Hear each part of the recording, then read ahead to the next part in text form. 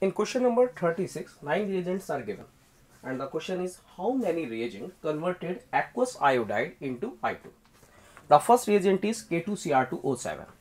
The first reagent is K2Cr2O7 acidified. When acidified K2Cr2O7, when acidifies K2Cr2O7 reacts with I minus, then it converted into I minus into I2, and it's self converted into chromium plus 3. Similarly, when copper sulfate reacts with I minus, then it converts I minus into I2 and itself converted into copper plus 1. Another reagent is S2O2. In S2O2, the oxidation state of oxygen is -1, and when S2O2 reacts with I minus, it converted into I minus into I2, and the oxidation state of oxygen plus -1 is converted into -2. When I minus reacts with Cl2, then I minus converted into I2, and thus zero oxidation state of Cl2 is converted into -1. Similarly, when I minus reacts with ozone, the oxidation state of oxygen is converted into 0 to -2, and I minus is converted into iodine.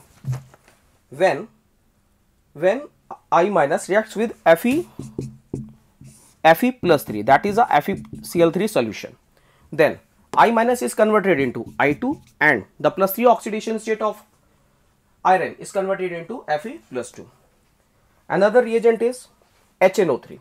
When I minus reacts with HNO3, then the when I minus reacts with HNO3, then I minus converted into I2. But when I minus reacts with alkaline KMnO4, then the -1 oxidation state of iodine is converted into +5, and IO3 minus is formed, and MnO4 minus is converted into MnO2. And the last reagent is Na2S2O3. When I minus reacts with Na2S2O3, then there is no reaction.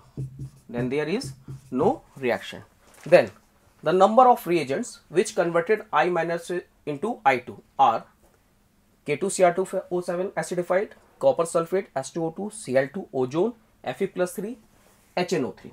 That is 1, 2, 3, 4, 5, 6, and this one is 7. The answer is 7. In question number 40, 9 molecules are given. Then identify how many molecules are square planar. The first option is XeF4. XeF4 having sp3 due to hybridization and having 2 lone pair plus 4 bond pair, and therefore their geometry is square planar,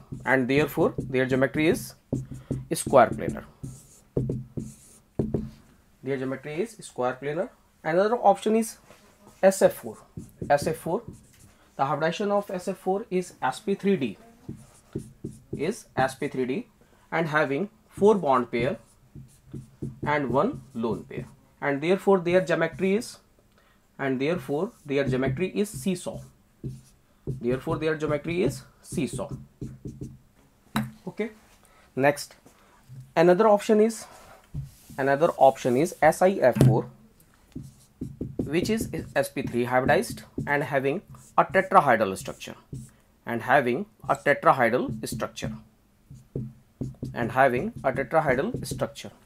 Another option is BF4 minus.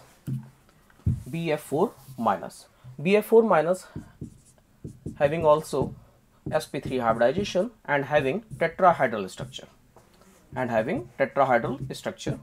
same as of SiF4. Another option is BRF4 minus. The hybridization of bromine in BRF4 minus is sp3d2. hybridization is sp3 2 and 4 bond pair and 2 lone pairs are present and having square planar shape and having square planar shape.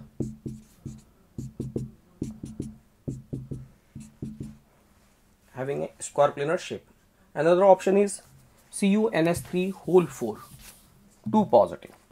In CuNS3 whole 4 2 positive, the hybridization of copper plus 2 is dsp2 and this is due to the transference of electron, and therefore the shape of CuNS3 whole 4 is square planar, and therefore the shape of CuNS3 whole 4 2 plus is square planar. Another option is FeCl4 2 minus. In FeCl4 2 minus, iron is sp, iron is in +2 oxidation state and are sp3 hybridized due to the presence of weak field ligand, and therefore their shape is tetrahedral,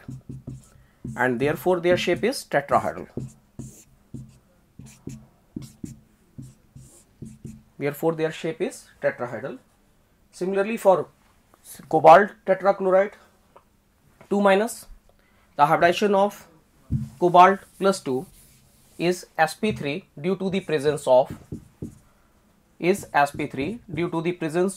weak field ligand, and their geometry is tetrahedral.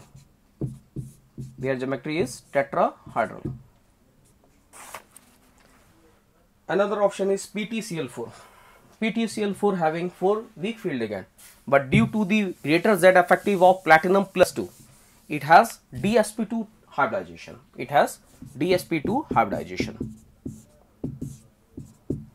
And having dsp2 hybridization and having square planar geometry.